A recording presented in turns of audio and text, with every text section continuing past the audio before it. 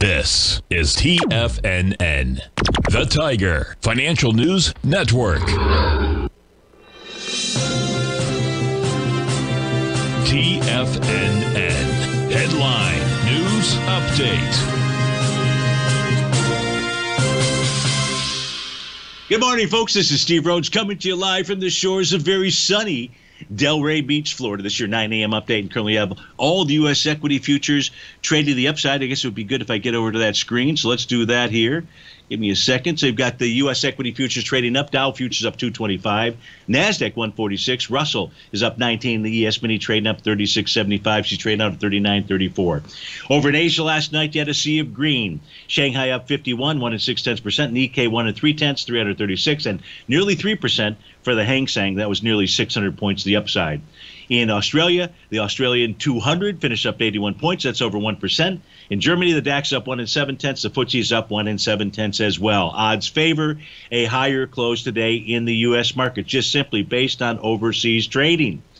Gold is off 90 cents right now, trading at $18.40. Silver's off 8 pennies, trading at $21.82. You got light sweet crude trading out at $109.40.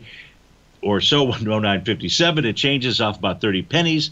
30-year Treasury is up 18 ticks, trading out at 141.05. So I'd say for the day, what's the most important thing to look at? And it's really last week. Last week, the ES Mini generated the first Gartley buy pattern on a weekly basis since the March 2009 lows. I know that sounds unreal, but really, that is a true statement. The first Gartley buy pattern since the 2009 lows. Now, does that guarantee that it's going to hold? No. But what it makes last week's hammer candle low. Let me give that number to you. That's down at the 38.55 level, the real key area. If price closes below that today, well, then price will go target 37.52. That's the next breakout level, but it would be bad news. Inside the NQ, you had a hammer candle last week as well, completing or very close to completing a buy the D point, I believe. So that says for the NQ, which has been weak, that low, which is, by the way, 11,689 is the key area. If price were to close below that, we're looking at 10,912. The Dow equity future contract didn't generate any kind of a bottoming signal there, and really its message from a weekly standpoint is it wants to head to lower price, but not necessarily today.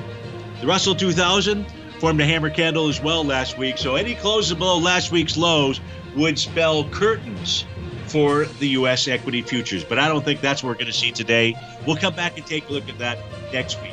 Folks, stay tuned. Tommy O'Brien's up next with the morning market fall. Have a fantastic weekend.